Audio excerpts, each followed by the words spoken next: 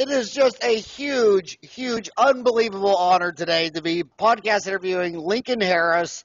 Man, dude, you have 13,000 posts, and you are so amazing. I remember when you came to the United States, you're in Australia. It's 3 in the afternoon here, and it's what, 8 a.m. where you're at in Queensland? Yep. Look, we moved a patient to squeeze you in. No, I'm just kidding. Did you have to? Did you do that? You started late today? We heard there was this dude from Arizona. He had a toothache and he wanted it pulled out as cheap as possible. He via Skype. Yeah, That's the cheapest way to do it. You know, you're outsourcing it. It's tourism dentistry. By the way, you have 13,000 posts on Dental Town. I think, I mean, if someone said to me, who's the most unbelievable cosmetic restorative dentist on earth, I would say you. I would have said that in 2005, and now it's 2016. Oh, shucks, you say that to all the girls. You big flirt. I mean, really, Link, you are just unbelievable, amazing. And by the way, my brother just moved to Sydney, Australia from Kansas, and I went down there to visit him, and I was going to go visit you, but you're kind of far from Sydney. How far was that in a car? Too far. Too far. How you get jet lag. Look, I drove it. If you want to get jet lag a lot cheaper, what you do is you drive from Sydney to where I live at Bargara in one stint without stopping, and by the time you get here, you've got jet lag. And how long would that drive be? 16 hours. 16 hours, and you're about 3 hours towards the equator from Brisbane, Gold Coast? Yeah, 4. 4 hours? Yeah, the road's quite dull, so I tend to fly, so it's 45 minutes in one of those things with fans on the front. So I'm wondering, you know, I always wonder when I'm talking to the elites of the elites. I mean, you're an instructor, you're a dentist for the elite dentists. I mean, when I talk to dentists who lecture on the circuit, I ask them who are their, you know, who are they big fans of? Who are they learning from? They always talk about you. How did you get out of school? I mean, and you're still young. You're only 38 years old. How did you get out of school and just go right to the top? Well, that's actually a little bit of an accident. So about 2004, I think it was, I decided that dentistry wasn't exciting. It was back when I used to read self-help books, see? Now, I advise people not to read self-help books because they just make you feel insecure and you need to buy whatever the person writing the book is selling you.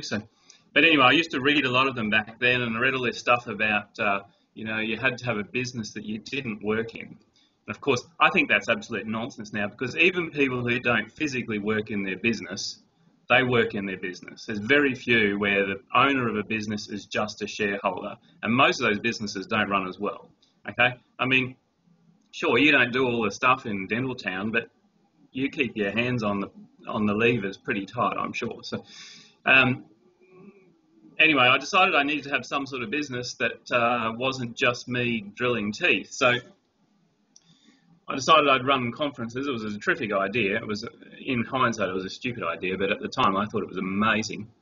And people were just going to flock to these conferences. And so I set up this conference at Whistler, because who wouldn't want to go there? Turns out a lot of people. In Canada? Yeah. Well, you know, my wife's Canadian. I thought, this will be a good gig. I'll get other people and we'll be able to go overseas and all have a nice time together. So I did this conference, and I budgeted on 100 people turning up, and spent up big on marketing, and I got 15. So I managed to lose $100,000 in the first one.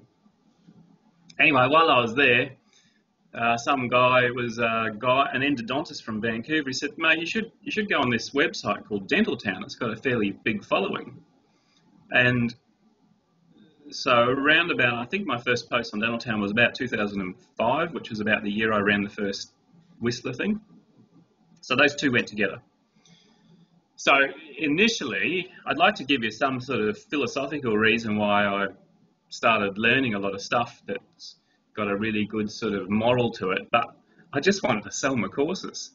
So I went on Dental Town and I just wanted to sell my courses. The business model was, you told me straight up that the business model was all wrong, okay? And I decided that I knew a lot more than you, so I completely ignored that. And sometimes it takes a while to come around.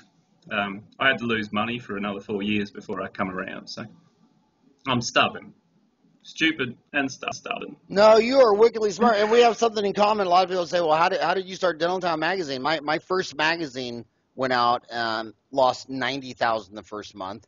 Second month, lost 80. I mean, I lost 90 a But month. that's a good trend. That's a good Oh my God, trend. it was 90, then 80, then 7. I mean, I didn't hit rock bottom till it was 1.8 million under. And people just No, like, oh, well, you got lucky. You started a magazine. You got lucky. And it's like, wow. Okay. But I did learn something. You went to Whistler because your wife was Canadian, and yeah, I want to give courses in Jamaica, so I need to marry me a Jamaican. Okay, so that's my to-do list today. Find me a right. Jamaican that's Jamaican me crazy. Um, Mm. so, but See, there's a whole lot of comments that come to mind now, and they'll all be regrettable, and they'll hit the editing suite. Like your son will be, to go. There's only 5 minutes left, Howard. You know? have you been to Jamaica? No, no, Oh my I've God, been. that is the coolest area in the world. So tell us about. So what are you doing now? What's got you excited now? Look, I'm still excited about dentistry. Actually, I'm probably more excited about dentistry than ever, and I know that's going to annoy a whole lot of people because a whole lot of people are all bitter and cynical, and too bad for you. Uh, I still like the stuff. Um, what's got me excited at the moment is I had a little accident a few years ago, and in the States, dentistry's been very competitive for a long time. You know, Australia is now very competitive, but back then it was very competitive.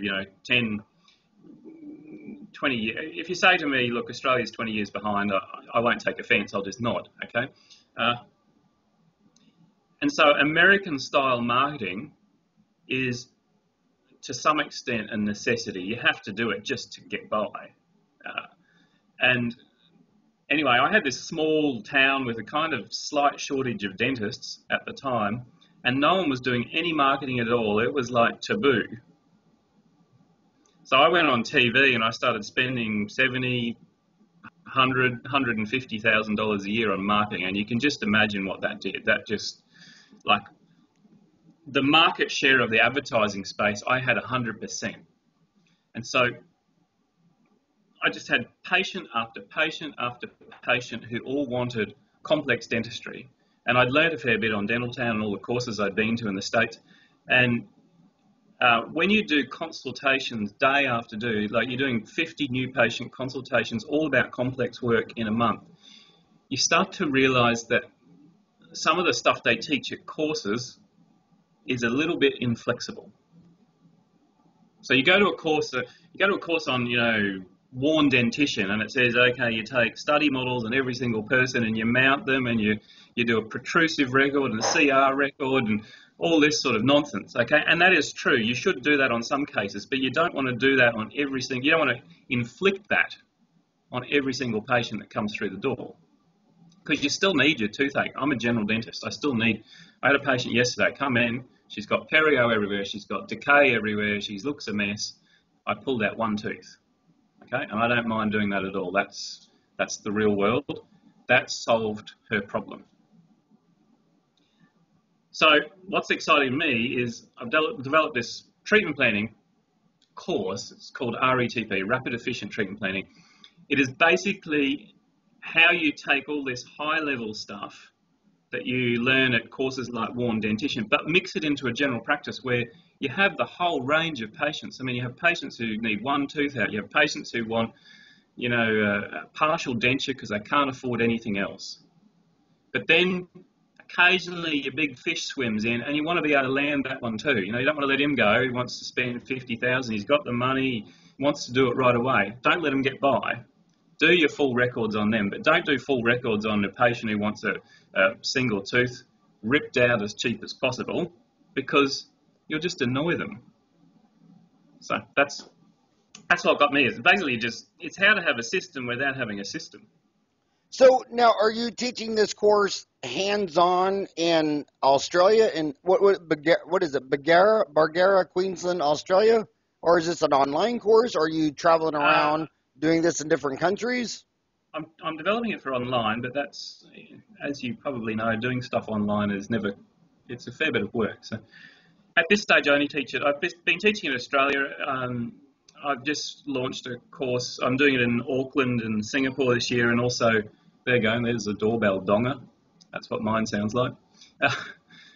Anyway, so Auckland, Singapore, and I've just launched it for London. London, I launched about 3 days ago. It's nearly sold out. That'll be for the end of the year. And a few people say they want me to come to the States. I'm still slightly anxious about the States because everything I ran in North America was a complete flop. So this is different because it's a course about information, not How long's the about course? tourism. It's How 2 days. You should do the 2-day course before the townie meeting in Vegas. We'll market it all up that come 2 days early, or stay 2 days after. Or if you I'll put it on with you in Phoenix, Arizona. We've been doing local courses at the Talking Sticks Indian Casino right by Dentaltown. Mm-hmm. So there's thought if you want to do that. Well, you've got Gail's email. Send her an email and we'll make it happen. Ryan said, is that your wife, Gail? No. You've got specific instructions about staff. No, she is. Send it to Gail at restoringexcellence.com.au. I think it's. Look, I'll text it to you later because I can't remember what it is. Gail is the one who is. She's kind of my general manager because she runs a lot of the finances at the office and she overviews all my course stuff and my rental properties and stuff like that. So. Well, anything you want help with from Dentaltown, I mean, it'd just be an honor to work with you. So do you want to talk about you're calling it RETP, rapid efficient treatment planning? You want to talk about that? Oh, look, we can talk about that a bit, but we could get a bit bored with that because I talk about it all the time. I've got to talk about it 7 times this year. So,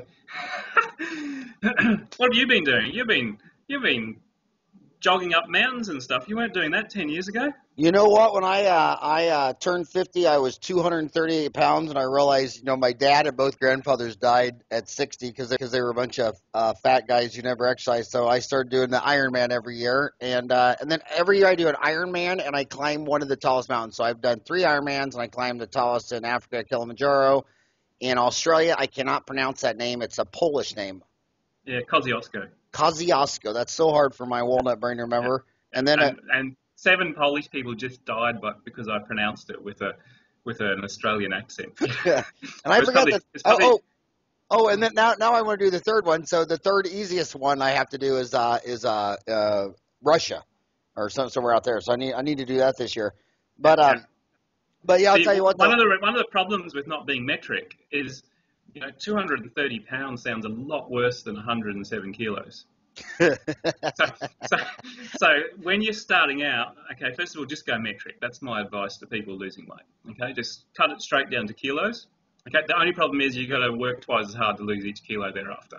That's my favorite joke. We could solve global warming if we just switched to Celsius. We've offended two key stakeholders so far, so I think we've done well. We've got our way through the list. I'll tell you what is bumming me out though. What's bad is my brother moved from Kansas to Sydney, Australia. So I went down there and took my 2 boys who the oldest one's married, another one has a girlfriend, he can't leave her side, and so I went down there with the 2 single bachelor boys, and I just sit there. I visited them a couple of times, and I sit there the whole time saying, I can't leave it. I mean, how do you leave Sydney and go back to the suburbs of Phoenix? I mean, if I walk out my front yard in the suburb and laid down in the middle of the street, no one would even know it for 3 days. You go out my brother's front door, and it's just restaurant, bar, bookstore, Subway. I mean, living in Sydney, and every time we come back, I just walk around Phoenix thinking, why the hell do I live here? I mean, that has got to be the coolest city in the world. Well, it's because it's your home, boy. I go lots of places, and they're amazing. Last year I went to Dallas to see Pat Allen, because if there's ever, one of the greatest gentlemen in dentistry is Pat Allen, and if you don't do soft tissue grafting, I mean, I teach soft tissue grafting, so I shouldn't promote someone who's got a competing course, but, if anyone hasn't gone and seen Pat Allen, they should. And what city is he in? P-A-T-A-L-L-E-N? A-L-L-E-N, Pat Allen. He does 20/20 plastic surgery. He's probably one of the biggest people in soft tissue grafting. Helped That's develop, you know, if anyone's ever used an Eloderm graft, some of their technique comes from him. wow. He's only just down the road from you, boy. You could drive. Yeah, Dallas, Texas. That is interesting. I hope it's Dallas. But what were you, It'd be embarrassing if I got the wrong city. So I went over there, but you know, and Dallas is. I'd never been to Texas before, and you know, all these people up in the posh parts of Northeast America are going to get upset now, but it's a beautiful place. I really liked it. Although it did, I strayed a few blocks off the main city centre, and there was one bit that went downhill very quickly, and I retreated from it. But the hospitality of Pat was just, well, his first name's actually, I think, Edward. mhm. He's one of those people who has a first name that he doesn't use, I think. Even on Facebook, pretty hip.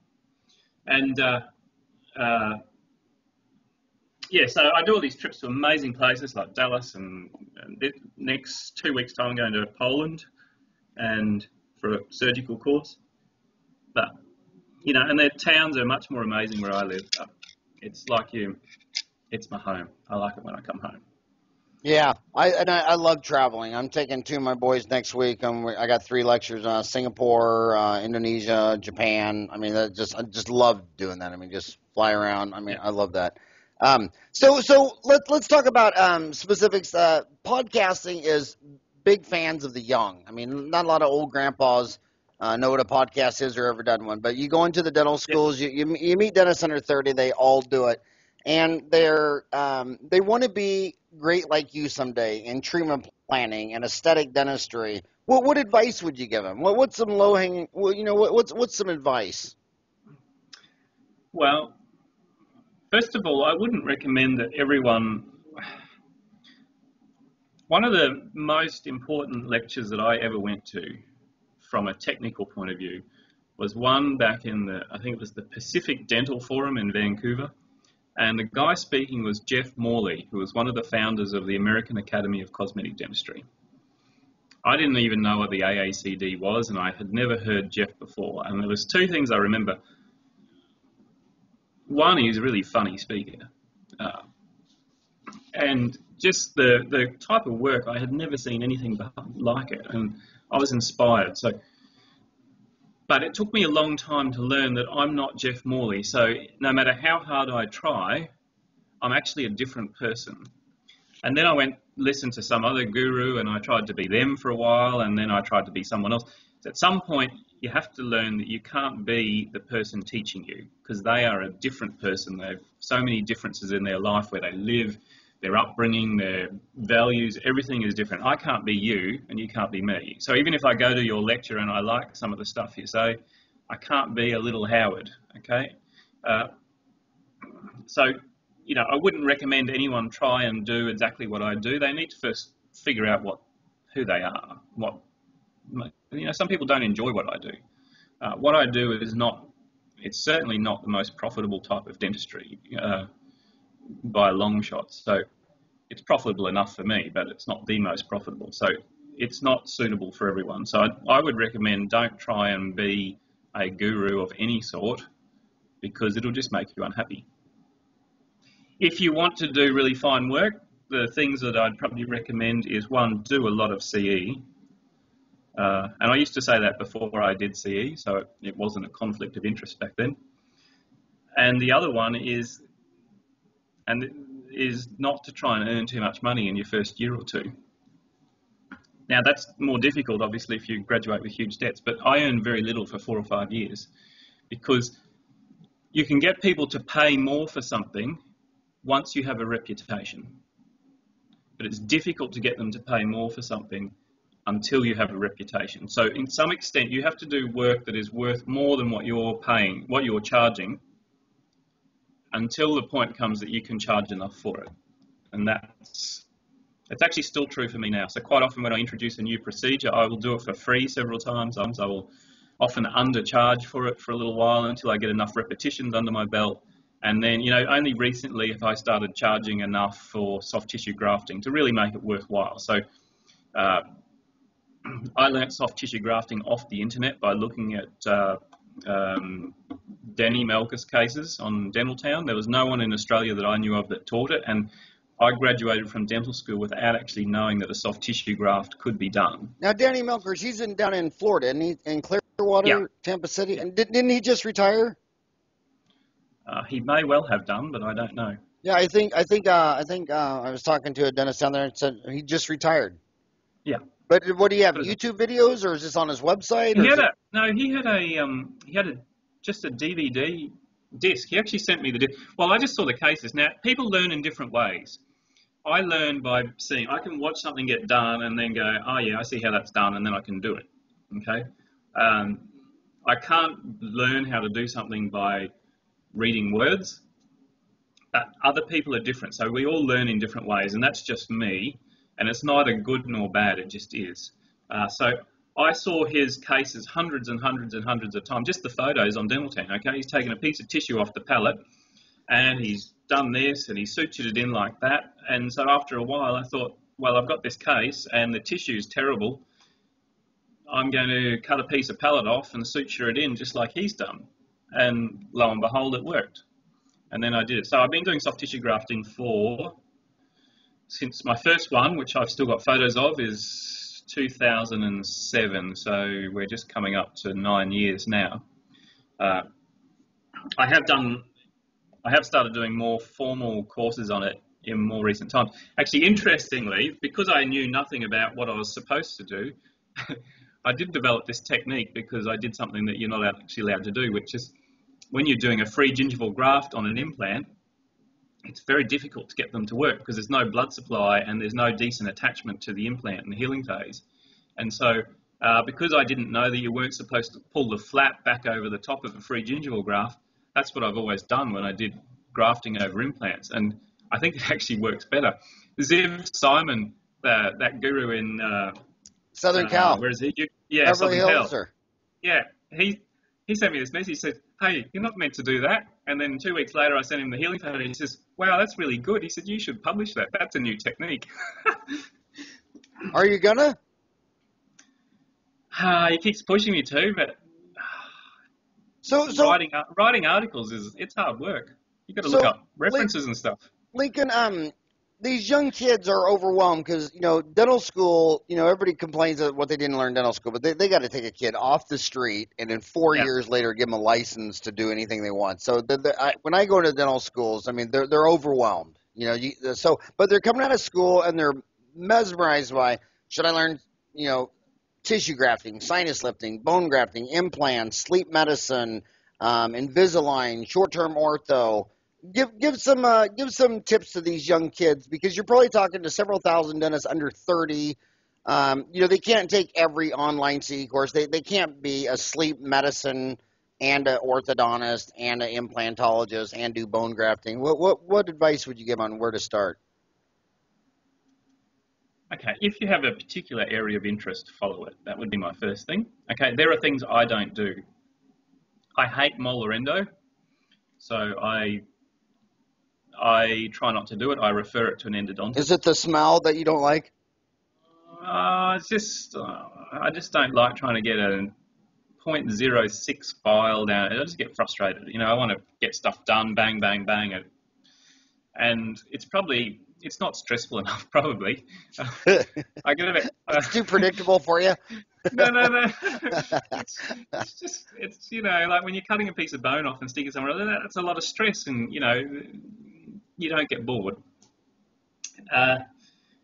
So do things you enjoy. If you find that you really enjoy a particular thing, it doesn't matter what it is, you can pursue that. Okay, and if you do it well enough and for long enough, then you'll do more of it. That's just how it is.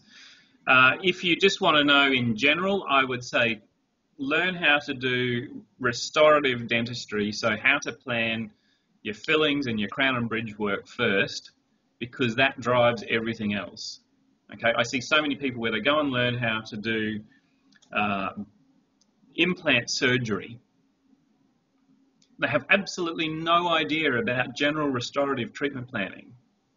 And they're a general dentist, so they actually have to do the restorative as well. So learning to do bone grafting and to do implants and all that before you know how to do decent treatment planning and I don't teach the fine details of restorative treatment. I do run a course in my office, but it's only for Australian dentists. It's a live patient course, so and I only do 3 people a year. That's a whole different thing. But that learn to do your general, I guess, if you want to be blunt, prosthodontic treatment planning first.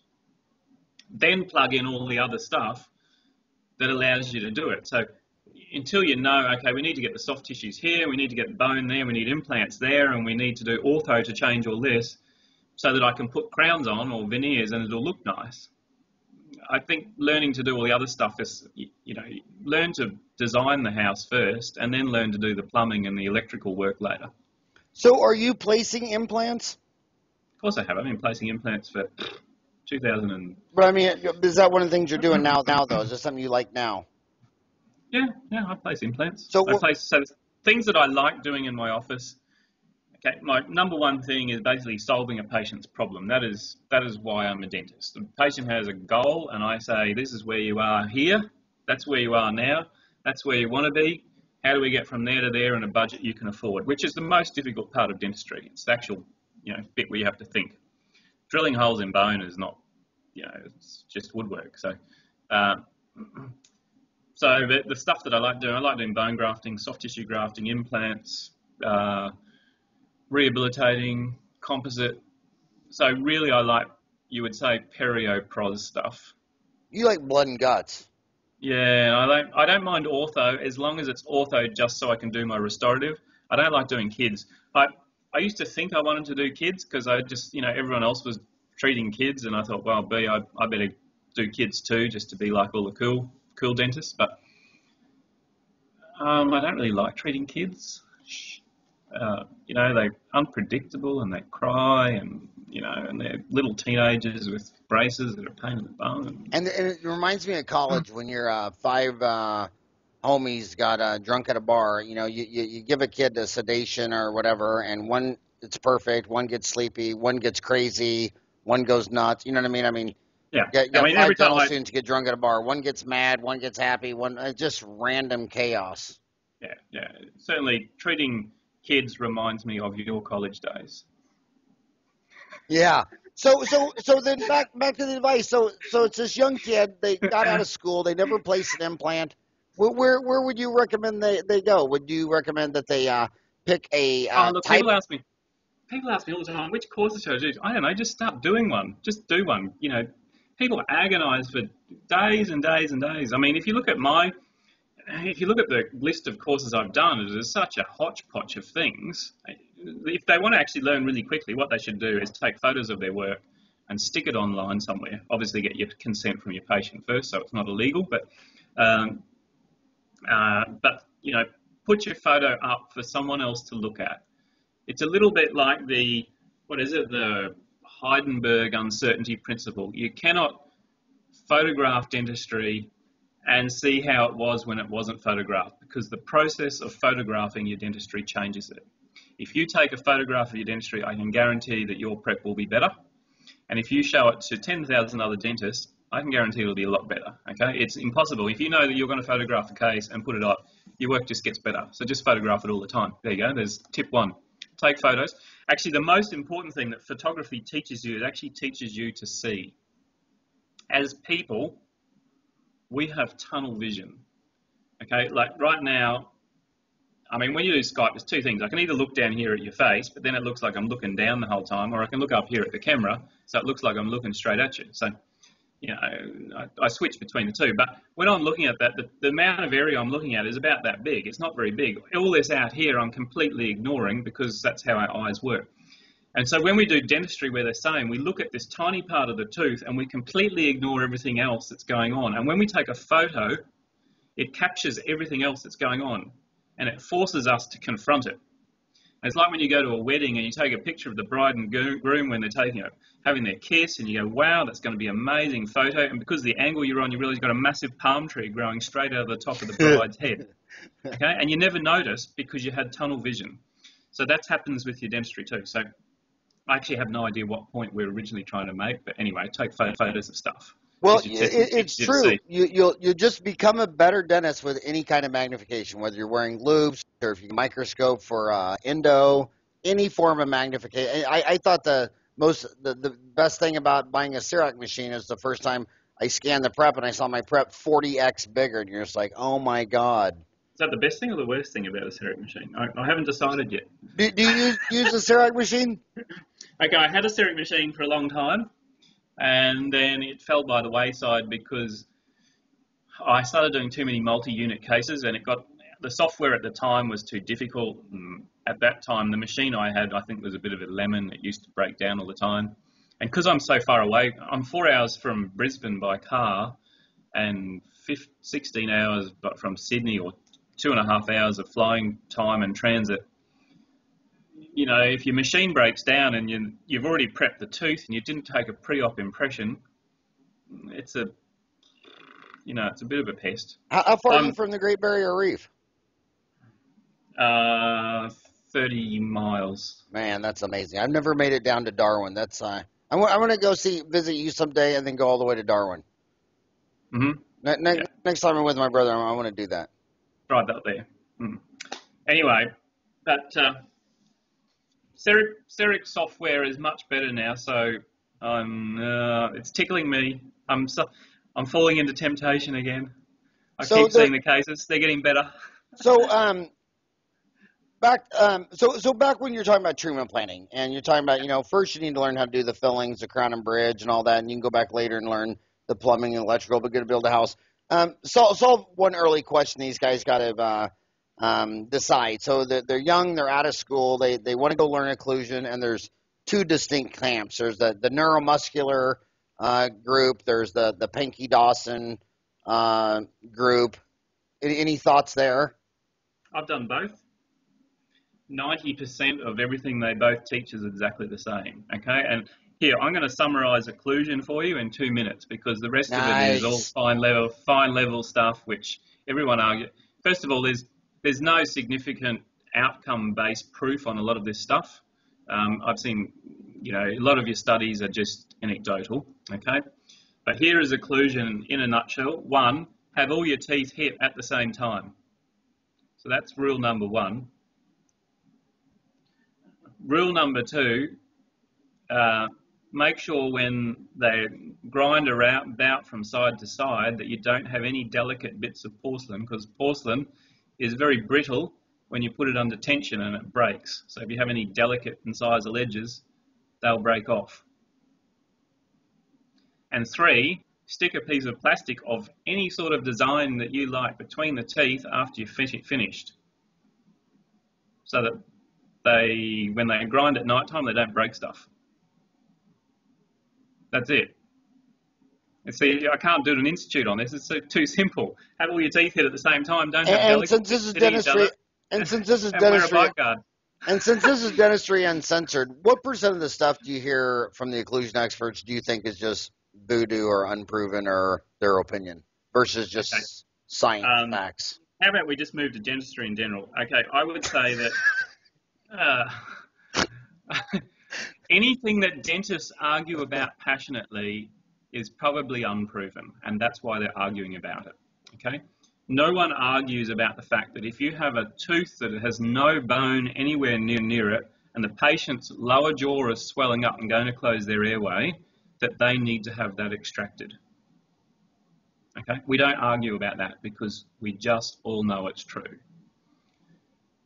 Okay, and now that I've said that, there's going to be someone write you a message telling us that that's actually not true and arguing about it. Now, things that we argue about all the time are things often where it probably doesn't make that much difference which way you do it. What actually matters more than which thing you do is how well you do it. Okay, I have neuromuscular cases from 9 years ago, full mouth rehabs that are going well. Now, I don't do anything neuromuscular now, and the reason why is because I don't want to have to use $50,000 machinery to take a bite. I want to use a piece of plastic that costs 2 cents, okay? So, because it's cheaper to do, it's just a lot cheaper for me to do CR. And the other thing is that CR type dentistry for me is much more flexible. I can use it in really cheap cases where I'm only doing a couple of teeth. I can use it in big complex cases. I don't have to do an all or nothing type approach. So Most of my stuff now is really verging either on MIP or CR dentistry, just because it's more flexible, it's cheaper, it's quicker, and I get the same sorts of results either way. But I have got a lot of rehabs that were done with neuromuscular, and they're going just fine because all the teeth hit at the same time. Neuromuscular teaches people to do nice rounded cusps, not pointy, delicate ones that break off. And I still give them all a Bargara anyway. So what would you call the other one other than neuromuscular? Would you just call it CR occlusion or MIP? Uh, What would be the uh, catch-all? Easiest. let, let's see how many people we can get arguing over this. You know, I think we should come up with a definition of centric relation during this, because there's about 75. Okay. Yeah, and it's always changing. Centric relation is a position where the mandible is somewhere near the skull place. Okay? I think I love what you said. Dentists don't argue about things that are. You said dentists only argue about things that don't matter or can't be proved. And I've always I used to have a joke with my friends that would you see why do dentists get on Dental Town and argue till 3 o'clock in the morning? Because the stakes are so low. Yeah. Well, you know, there is some evidence that there's a lot of evidence, okay, that the quality of the surgeon matters a lot more than the type of procedure chosen. If you do, like people argue all the time about, you know, should you do a cast post and core or a fibre post or a preformed solid metal post or all this sort of nonsense, okay? Whatever way you do it, if you do one of those types of posts and you don't drill out the side of the root and perforate it, it will be a lot better than if you do. Okay, and if you do one with a beautiful impression or a beautiful scan where you had beautiful retraction, and when you go to cement and bond that crown in, you make absolutely sure there's no biofilm or plaque or gunk or temporary cement on the prep, and you don't have any fluid, and so you've got a proper bonding or cementing. I don't care what cement you use, it'll still be better than if you use the world's best cement and you've got plaque on your prep. So often we argue about which procedure, which way you do it, and there's about 100 different ways that you can. I used to say there's 100 ways you could, 100 ways you could skin a cat, but one of my vegan friends complains every time I say that. So, there's 100 ways you can put a post in a tooth. So doing a good job is better than which type of post you choose. So do a good job is my advice. What would you say the same about implants? It doesn't matter what type of implant. I mean, there were 275 implant companies at Cologne last year. How is a young townie listening to you right now trying to buy their first system? What advice would you give them on picking between 275 different implant systems? Whoever you like as a teacher, because you get on well with them emotionally and personally, and you like how they teach, and they have a teaching style that you absorb their information well, and who shows you their failures. If they don't show you a single failure in their entire lecture, their lecture is horse poo, okay? Because every dentist who places implants gets failures. If they don't have a failure, they are lying. So if I go to a lecture and I see these amazing cases where they do things that look a little bit too miraculous, like, we pulled the front tooth out, we placed the implant, we had a crown on it in 5 minutes, and here's the gum tissue, look how amazing it is, and I never have a failure. Okay, that's my first advice, is if the person teaching you implants doesn't spend a bit of time talking about all the stuff-ups they've made and all the things that went wrong even though they did it perfectly, I would discount their knowledge by at least 20%. The other thing is that beware of the word survival rate. Survival rate is the biggest nonsense that's ever been inflicted on implant dentistry, and I am still cranky about it because it led me astray for a long time.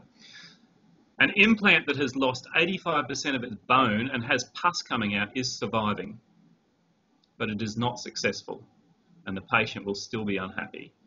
You need to look at complication rates, and the complication rates, when you dig into the literature and when you look at implant literature, okay, here's some tips on reading implant literature. Ignore the abstract. The abstract is lying 99% of the time. Okay, it is a marketing piece designed to get you to read the rest of the article, or at least buy it. Or even more importantly, if you're doing a lecture, you read the abstract, and then you can put a little thing that says, Jefferson 2006 said such and such, and you sum an entire complex research article down into one line, and it just happens to support what you said in your lecture. So ignore abstracts. Generally ignore the conclusion, because half the time the conclusion is nonsense as well, and go straight to materials and methods. Okay, and what you find, and then you have to get your calculator out and actually calculate the stats for yourself, because often they won't add up the stats that are really important, like all the implant crowns that broke and the screws that came loose and the ones that lost bone and all that. They don't compile those statistics because they fall under a bunch of things called complications. And when I look at the literature and add this up myself, I find that the complication rate of implant dentistry done by really good, well-known implant dentists reaches up to 20% in 2 to 3 years. Now, why is that important? Because I consider a complication something that costs me or the patient money. And so for me, that's a big deal. Okay, now the implants are surviving. We're getting 98% survival rates, or 96, or whatever nonsense you want to believe. But the actual complication rate of implants. So I'll tell you something. I sometimes cut perfectly good enamel off teeth and do bridges, because I can't. How often do you do a bridge that gives you a problem? Almost never. So all those times that I sat there and said to the patient, you know what, we do a bridge, we've got to cut this tooth, and we've got to cut that tooth, and you poor little teeth, they're going to cry, and they're weep tears of sorrow, and they've lost their enamel, because every time you remove an enamel rod from a tooth, a baby seal dies. Okay, so just think, when you're prepping teeth, you're killing seals. Okay, the little fluffy ones that are cute. So quite often now, I sit there and go, well, the complication rate on bridges, unless you're a complete hack and you can't resist prepping into the pulp because you're just hopeless, and if you're that bad, then you shouldn't be doing implants either. The complication rate on bridges is very, very low. And the complication rate on implants and the cost to fix one that goes belly up takes out the profit of the next 4 or 5. So look at complication rates. Complication rates on a lot of immediate load cases are definitely in the range of 20%, 15 to 20% at 2 years. So these full arch cases that are done with hybrid acrylics that are fixed on 4 or 6 implants, complication rates. And so the implant, the studies will say the implants are surviving. If you read the study, they talk about all the acrylic teeth that fractured off, the screws that come loose, the prosthesis that actually fractured through the framework, the implants that fractured and had to be redone and removed and bone grafted, all those things that are a pain in your practice. Oh no, Mrs. Jones is in again and her tooth's broken off and she's sheared off all the front teeth and blah, blah, blah. Look at the complication rates, because those things add up to a lot. So there's my answer to budding implantologists: do more bridges. Okay. Well, it's true, because, for the last 5 years, you get a really good-looking woman missing a front tooth with a high lip line. You can just nail it with the 3-unit bridge. But you go in there and try to do a single root implant and all that stuff. You need a skill level of Beethoven or Mozart or Chopin. And it's funny, because if you ever heard my buddy who's an ENT talk about a dentist doesn't want to shave down the enamel. So he drills into my sinus and does all this shit and puts all this bovine bone and all that stuff. So we're emotional about shaving down enamel, and we don't. Because the baby seals are dying. Yeah, and kill some seals, I say. Kill some seals. And my ENT buddy and rhinologist, they think the same about the sinus. They don't want you in their sinus. They're like, you shave down your enamel, and we're dentists, so we want to blow out their sinus. Okay, here, now you've got me on my high horse now, right? Minimal intervention. If there has ever been a word that I tire of in this dental age, it's minimal intervention. I knew that the world had gone mad when people started advertising the minimal intervention lateral wall sinus lift. Was that Tatum Hill? No, I'm not going to. So I'm not. This is common. You can flog anything if you want to sell something. Look, the minimal intervention decapitation technique. Okay? The minimal intervention total leg amputation. We use microsurgical techniques. Okay, it is. You can flog anything. So here's my tip to you, Howard. Don't let the rest in. Okay, this is just between you and me. But put minimal intervention on the front of anything, and you can sell it to dentists by the boatload. Okay, so the minimal intervention full clearance. Okay, there it is. See if you can make that happen. I reckon that's a lecture topic. The minimal intervention full clearance. Okay, here's another one. To avoid doing a little wall in the side of a sinus lift, what we're going to do is and make you a bit swollen, we're going to extract all your teeth and cut off 5 millimeters of bone in an alveolectomy so that we can put some angled implants in so that we can be minimal interventionist. That's the all-on-4 technique? It's not necessarily all-on-4, it's just, where you see how mad it is? You're cutting off all this bone to avoid doing a sinus lift because it's minimal intervention. I think that's rubbish. Okay? Or I'm going to cut the side. Okay, I'm going to cut your gum and flap it up halfway to your eyeball, cut the bone off the side of your sinus and lift the membrane and stuff it full of cow so that I don't shave a bit of enamel off your 2 adjacent teeth because I want to be minimal interventionist. Now, I thought we only use bovine in cow country America. I thought you guys use kangaroo bone.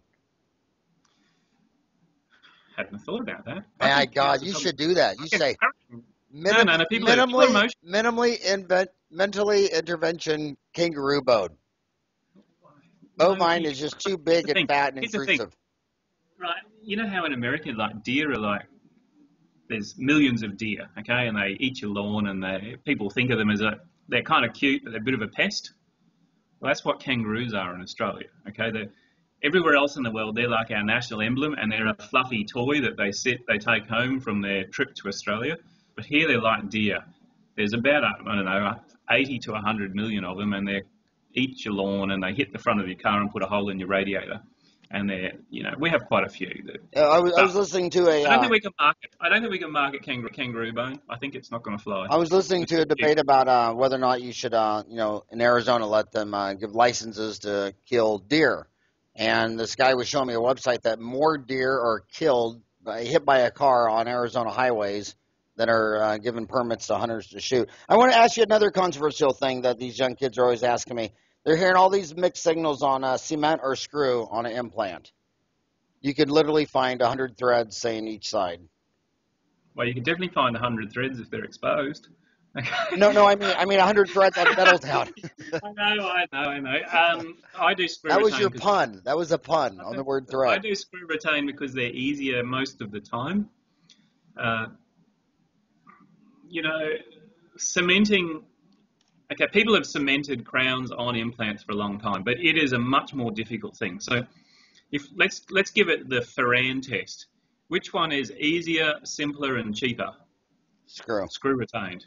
Okay, it takes you less. How much time does it take you to screw a crown onto a tooth? About 12 seconds, and then we torque test it and we take an X-ray. So there's about another 40 seconds. We put some Teflon tape in.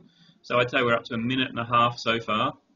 And then we swizzle a little bit of metal primer and some bonding agent and put some composite, and we're all done in 10 minutes or less. I really love We do cement retained, okay? We put the abutment in. We know that cement going down the side of it will ruin our day. So then we get the crown and we inject the crown full of silicone. So we've got an internal mold of the crown. And we put retraction cord down around the abutment, and then we put a little bit of cement, just a tiny bit, inside the crown, and we get our silicone mold that we made already, and we stuff it in there to squeeze most of the cement out and wipe it off. And then we cement the crown. And that procedure takes at least twice as long, is about 5 times more difficult. Sometimes you have to do it, so know how to do it, but try and avoid it, because it's just a nuisance. It's difficult. And then, because occasionally you're so delicate with your cement, the crown gets loose 3 weeks later, and you've got to cement it a second time. Okay, so complication rate on basically screw retain, more profitable. Very good. There you go. So you heard that. So what's the word we're going to decide on if it's not neuromuscular? Neuromuscular versus what would you just call it? CR or MIP?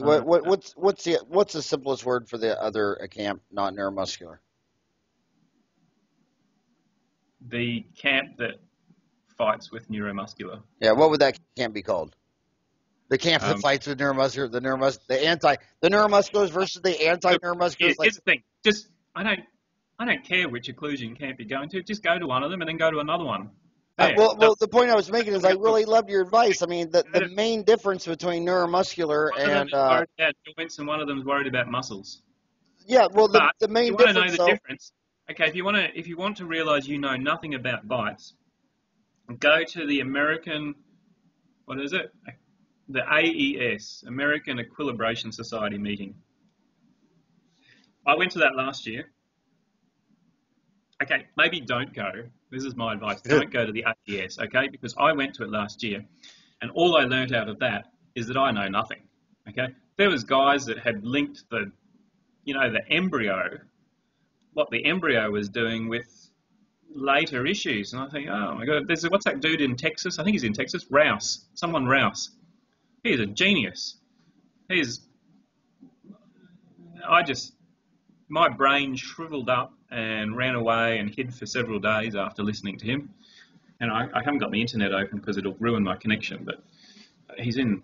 I think he's in Texas. Anyway, he's a very smart dude. His lecture was amazing. But I mean, just listening to all those guys at AES, they had everything from chiropractors. They had everything from quacks to Quakers at that place. It's amazing. Is it Alex Rouse?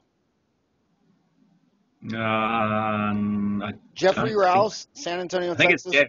He's a prosthodontist, I think, in Texas, or he was in Texas. But I liked what you said in the fact that that if you become a neuromuscular dentist, you're gonna have to spend $25,000 on equipment. Is that what you said? Mm. Yeah, it's just more expensive. Okay? And is that basically the tech scan? I'm not going to diss all the. If you do neuromuscular dentistry, just do it really well. Okay. The one thing that I got out of, I went to LVI, right, and I learned a lot of techniques that I still use. I'm very grateful for what I learned there. I don't use neuromuscular, but I do use still some of the temporary techniques and the techniques for doing preps and stuff like that. Okay, a lot of those basic practical techniques I use still every day. The one thing I don't use is the belief that you can take a good impression without using retraction cord. That I have learned to my cost. It actually takes longer to take the impression 7 times because you keep missing a couple of margins than it does to just stuff retraction cord in all the teeth and take a decent impression first go. What about using a diode laser around the? I'm a dinosaur, buddy. I use stuff that's, I don't know, some of the stuff I do, I went to dental school and learned all these things, and I tried all sorts of new techniques, and I sort of migrated back to, sorry about that, not very techno. Some of my friends use lasers to great effect. In fact, one of my, there's a friend of mine in Italy who's an absolute genius, and I like him because he's actually a real general dentist who earns all of his income from general dentistry, not from teaching. His name is Pasquale Venuti. That's with a Q, not a C, Pasquale Venuti. And he uses a laser all the time because he likes to barbecue the tissue like nobody's business. Okay, he never saw a bit of gum that was in the way of his wedge that he liked. He likes to get that gum gone. But the point I was making about, what you said about, the different occlusion camps is that, neuromuscular is more expensive occlusion to learn. And then when you're talking about an implant system, I've always thought, you can always find an implantologist, periodontist, oral surgeon somewhere within an hours of your office drive that will let you be their buddy and teach you everything they know. Yeah. Look, I don't know if you have any deals with any implant companies, but I don't have any deals with anybody. Okay, I would say don't use expensive implants. Okay, Straumann is down here. They're still trying to flog implants at $600 or $700 or $800 each. That's just ridiculous. So there you go. There's my tip. Don't use an implant that is incredibly expensive. Okay, implant milling is a very cheap thing to do. In fact, that's why implant companies are always trying to come out with innovative prosthetic attachments or specialist implants because their margins on regular implants are abysmal. There you go. And choose one with a good drill kit. Good drill kits are really nice. Okay. Well, they're all going to ask you what system do you use.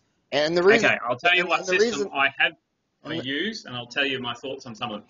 First of all, implants are screws. I reckon I could use just about anything as long as it wasn't manufactured in a dodgy manner. I don't like really rough surfaces, the ones that give you quick integration times, because they also give you quick de-integration times when things go wrong. And when you get complications, which you will, when you get pus around your implant, you don't want an implant that's rough, okay? Implants types that I have restored or done surgery with include Straumann 3i, Nobel, Southern, BiHorizons, MIS, and Trinon. So I have done prosthetics on all of them, and I've done surgery using Nobel, Southern, Trinon, and MIS. MIS was the design that the Nobel Active comes from, if anyone's not familiar with what it looks like. I don't like implants with rough surfaces, because when they fail really quickly, although maybe that's a plus, I haven't decided yet.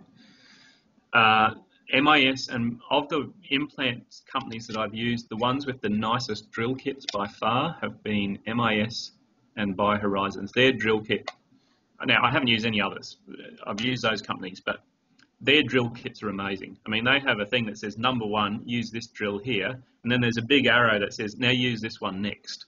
And if you're not an experienced user, or if you're using a kit for the first time with a new implant, like even if you're experienced, if you haven't used a drill kit before, that makes a huge difference to the total stress level of your surgery. So I love the drill kits in those two companies. I have kind of moved away from pure conical connections. Pure conical connections are absolutely beautiful from a seal point of view. They are a nightmare if you want to do anything that's not single unit, because then you've got to buy multi-units to go on top of all your implants, and then you're broke because you just spent huge money. So from a milling point of view, the people at the implant companies tell me that to mill a multi-unit is considerably more difficult and time consuming than to mill an implant. That's why multi-units cost so much. To actually mill them takes the milling center at the implant company 2 to 3 times longer than to mill an implant. They're very complex. So I've kind of moved to the standard old internal hex for a lot of my cases, because I just want to keep it simple and try and keep costs down. Okay, that's not scientific, that's just my personal thing. If you want to do something different, go right ahead. I want to ask you about another This will have to be the last one, because patient's here, I think. Oh, come on. You're not going to sit there and put a patient first, are you? No, last question. Australia is home of SDI, which is one of the biggest dental companies in the world, and they make glass ionomers composite. It's also one of the largest amalgam manufacturers in the world. Is amalgam dead in Australia? Do you think, I mean, it's a low-cost restoration. You're down there in Asia where, you know, you're next to poorer countries, China, Indonesia, Africa. Do you think amalgam has a place moving forward? Do you think 25 years from now, SDI will still be one of the largest amalgam manufacturers in the world, or is that product just dead on arrival? People like white teeth. I think that's the end of that, isn't it? People like white teeth. I mean, you do get some patients who don't care. I get patients who have gold. Okay, but I reckon if you were going to bet on the shares of a company, a dental gold company is probably not one I'd put money into. So, you know, that's why all the companies that make gold for dentistry also make ceramics and stuff, because they got their foot in both. You know, they know where the market's going. The cases I see online from, you know, poorer countries, I don't see very many amalgam cases get done. Actually, most commonly, the cases I see amalgam get done are the really, really good dentists who use it in cases they just know they can't do any other way.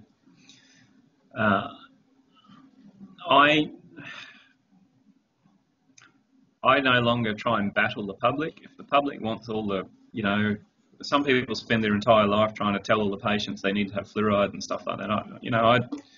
I don't care. If people want to all do something that's a bit silly, that's their business. We all do silly things. So I don't really get into public health debates about what's good and what's not. I haven't used amalgam for years, not because I've got anything against it. It's a great material. The number of patients I have that want it is about 1 a year, and doing a procedure once a year is not, you know, you're not good at things that you only do that often. You know, that's personal advice for me, because at 53, I don't know if I'm getting old and tired, but The anti-fluoridationists, they just seem to get crazier and crazier and crazier. Oh, And who cares? Give them what they want. I They can know, suck it up. I They know. can I suck think it we up. should take out the fluoride, put Coca-Cola in the water. That'd make them the most happy. Yeah, something like that.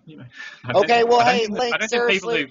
seriously, thank you for 13,000 posts. Thanks for being my idol. Thanks for being everyone's role model. Thank you so much for canceling your 8 o'clock patient to spend it with me. No worries, and thank you for basically starting off the dentist sharing stuff on the internet, which I will say that I have learnt more from. So I've learnt more dentistry from the internet than all the courses put together.